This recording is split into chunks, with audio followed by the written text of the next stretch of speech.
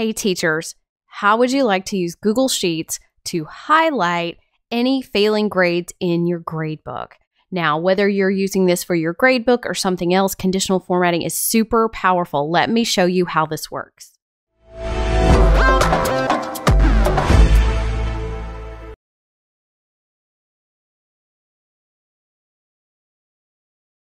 Hey y'all, this week's quick tip is about conditional formatting in Google Sheets. And this tip is for teachers, but anyone watching can learn very quickly how easy it is to change the color of text or a cell based on information that is in that cell. So for teachers, it makes sense just as a baby step to learning conditional formatting. This is what I start with, is I want you to see how easy it is to take a list of grades and have it change the cell of all the grades below 70 to red.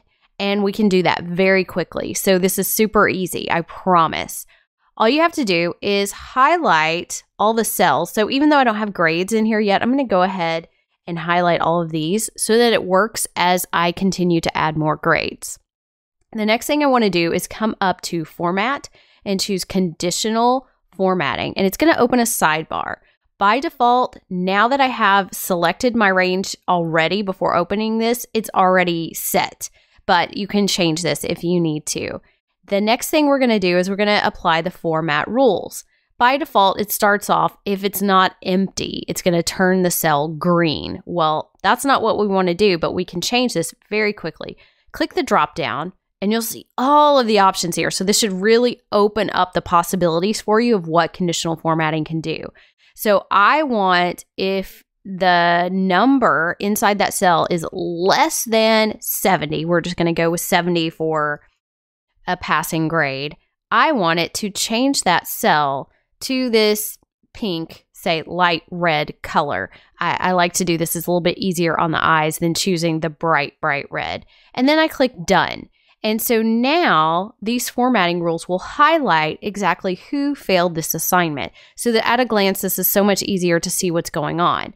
Now, as I continue to add more grades, you'll see it will continue to add that if it is below 70.